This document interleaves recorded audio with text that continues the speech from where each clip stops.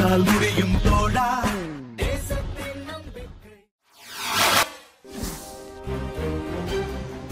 மதுரை அரசு மருத்துவமனையில் காய்ச்சலுக்கு மட்டும் 50 பேர் அனுமதிக்கப்பட்டுள்ளனர். இதில் டெங்கு காய்ச்சல் அறிகுறியுடன் 8 பேர் மதுரை அரசு ராஜாஜி மருத்துவமனையில் அனுமதிக்கப்பட்டுள்ளனர்.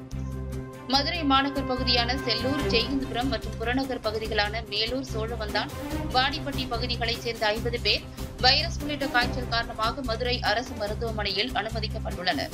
இதில் 8 பேர் டெங்கு காய்ச்சல் அறிகுறியுடன் உயர் சிகிச்சைக்காக மதுரை அரசு ராஜாஜி மருத்துவமனையில் அனுமதிக்கப்பட்டுள்ளனர்.